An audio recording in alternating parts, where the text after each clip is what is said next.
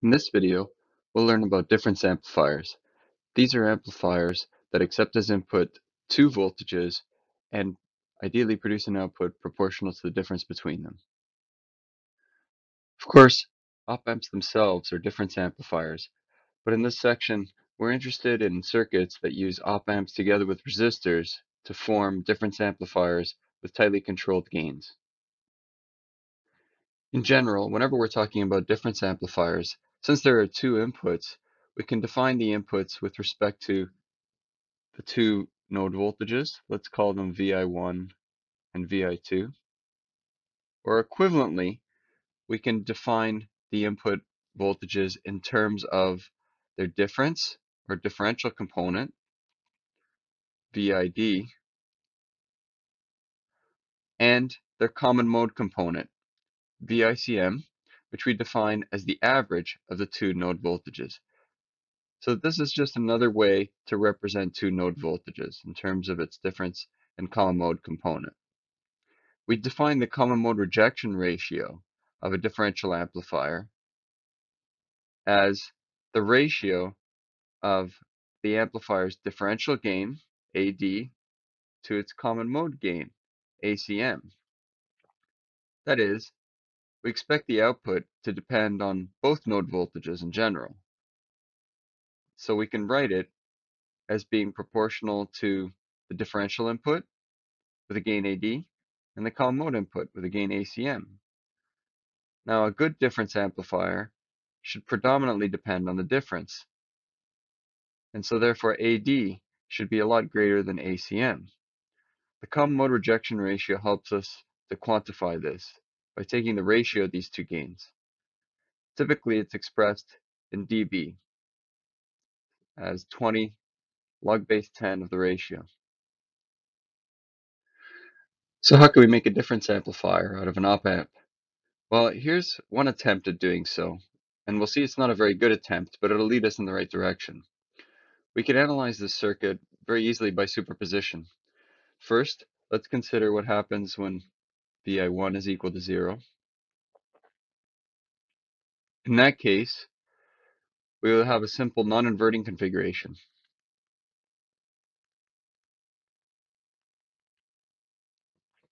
With respect to the input VI2.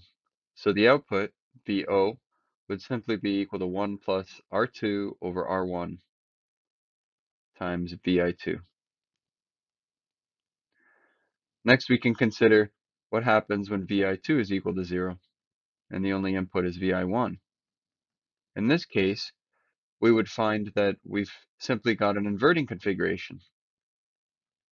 And we know that the output of an inverting configuration is simply equal to negative R2 over R1 times the input, VI1 in this case. So we've almost got a difference amplifier here. If we take the superposition of these two, we would see that the output has a negative gain with respect to VI1 and a positive gain with respect to VI2. But for it to be a proper difference amplifier, it should have the same magnitude for the two gains. In this case, the gain of the non-inverting input is larger than the negative gain of the inverting input. We can fix that by simply attenuating the non-inverting input VI2 slightly using a resistive voltage divider before it gets to the input of this stage.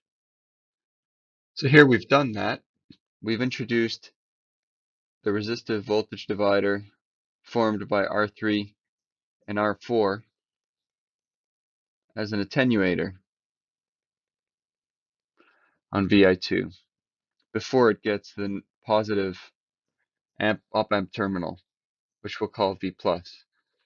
Now we can straightforwardly write V+ as a function of VI2. It's just the voltage divider R4 over R3 plus R4.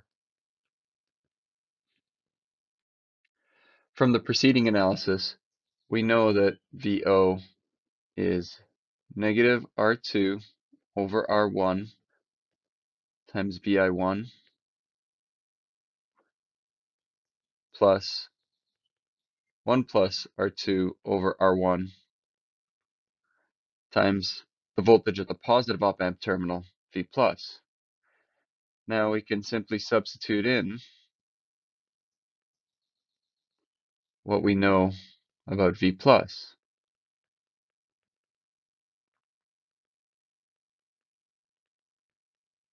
That is, that it's R4 over R3 plus R4 times VI2.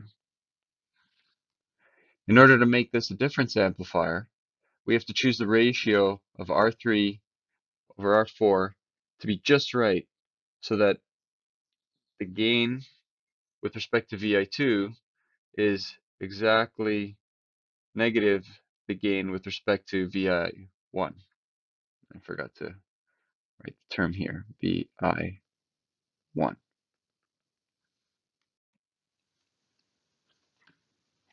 So how can we make this term equal to R2 over R1?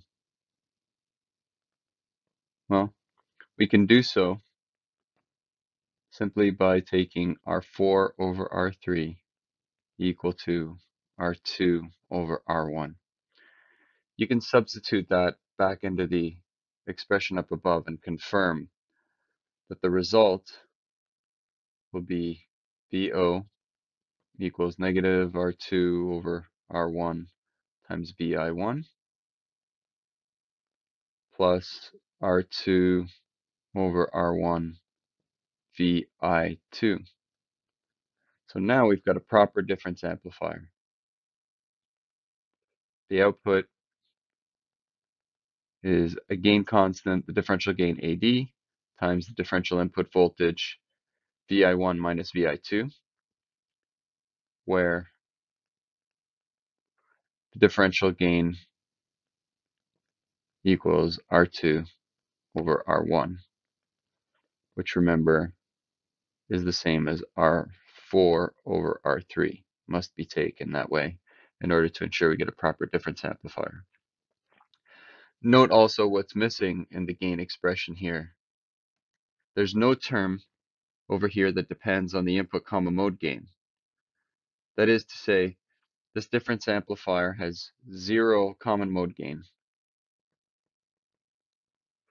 or infinite common mode rejection ratio.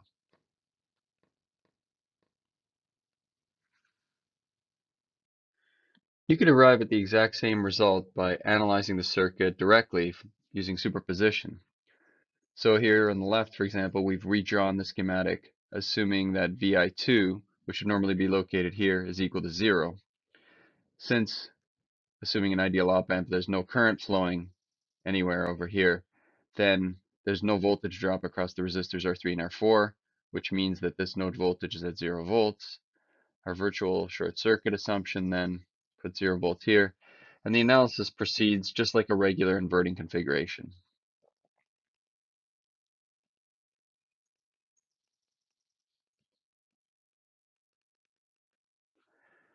Over here on the right, we consider the equivalent circuit when VI1 is set equal to 0. VI1 normally being located there. And in this case, again, we've got our resistive voltage divider here that ensures V plus is R4 over R3 plus R4 times VI2. And the virtual short circuit assumption ensures that the same voltage V plus appears here. That gives rise to a current through R1 that has the voltage V plus across it. Let's call it I1. I1 is V plus over R1. And the current I1 has nowhere else to go but through R2, giving rise to the voltage at the output. In this case, V plus plus the voltage drop on R2 that arises due to the current I1 flowing. If we substitute these expressions